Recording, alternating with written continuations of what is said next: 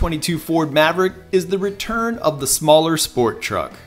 And by smaller, I mean just the right size. This time around, it's on a more agile unibody platform wrapped in a fun design that looks capable, rugged, and cute all at the same time. The unique interior with its ice cooler-esque door panels, huge water bottle holders, chunky grab handles, strong dash lines, durable seating materials, and endless storage possibilities are well matched to the active lifestyle set. On the outside, a smartly designed cargo box that can haul a 1,500-pound payload. Yeah, 1,500 pounds! I've got 1,000 pounds of mulch in this one right now. And you can definitely feel the squat from the rear, but the steering doesn't lighten up. And this is the base engine.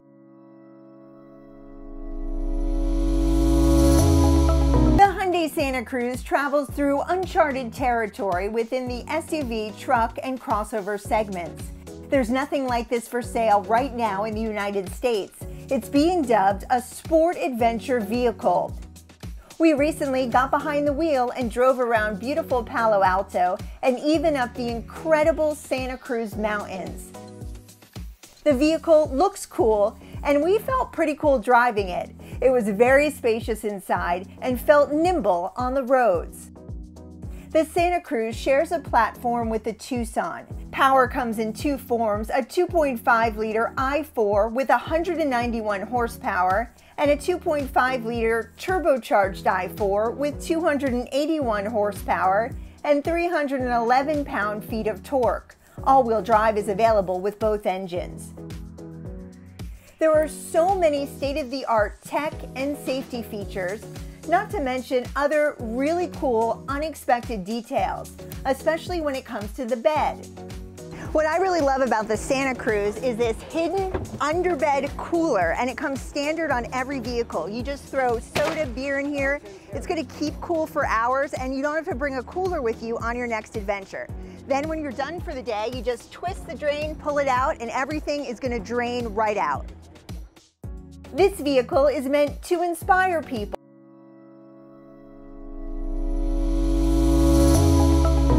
The Polestar 2 all-electric sports sedan has been on the market for just a year, and after launching with dual-motor all-wheel drive and a range of 233 miles, 2022 brings a best of both worlds scenario when it comes to electric vehicles.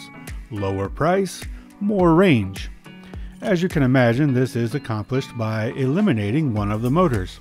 Ironically enough, it's the rear one that goes away, making front-wheel drive and boosting range to 265 miles. But they've also increased the output of that front motor, as well as revised the gearing. So you get more than just half of the dual motor's 408 horsepower. It's actually rated at 231 horsepower. And it's not only the two-wheel drive version getting the additional range. The dual motor gets another 16 miles added to its range for a total of 249 miles. This is the result of an update to the battery management software, and buyers of all 21s will get the same update over the air. Best news of all, the overall driving experience changes very little.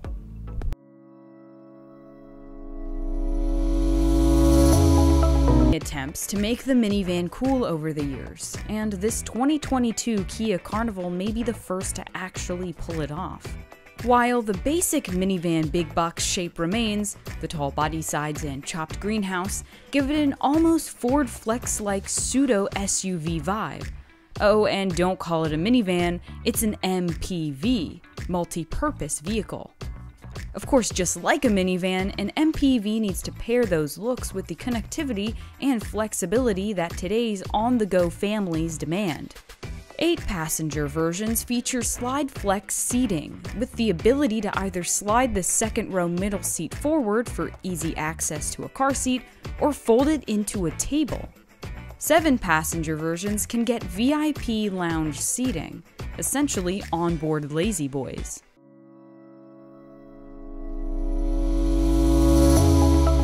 And we got our first drive in the 2021 Polestar 1 along the Pacific Coast near San Francisco, California.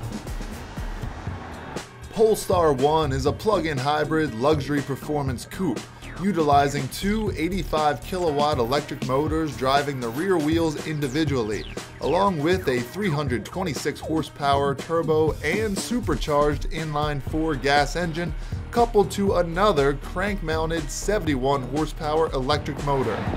All told, the system produces 619 ponies, putting the Polestar 1 in some pretty elite company.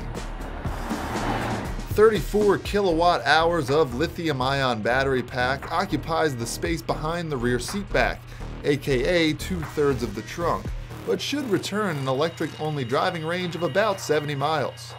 All that hardware lives inside a gorgeously sculpted carbon fiber body and chassis, grafted to a platform derived from the Volvo S90 sedan. The look draws heavily from Volvo's 2013 concept coupe, with the same sharp lines, perfect proportions, and minimalist surfaces, and it's a knockout from every angle. The 2022 Volkswagen Taos. I swore I'd never do it, but I had to think back to 2020 to refresh my memory on Volkswagen's all-new entry-level SUV, as it was revealed way back in October. If you'll recall from our original first look, the Taos sits just below the Tiguan, which itself just got a refresh. 9 inches shorter than the Tiguan, the Taos is still big compared to competitors, which VW indicates as the Subaru Crosstrek, Jeep Compass, and Kia Seltos. Inside, there's a vast amount of headroom, and rear seat legroom is excellent for this class.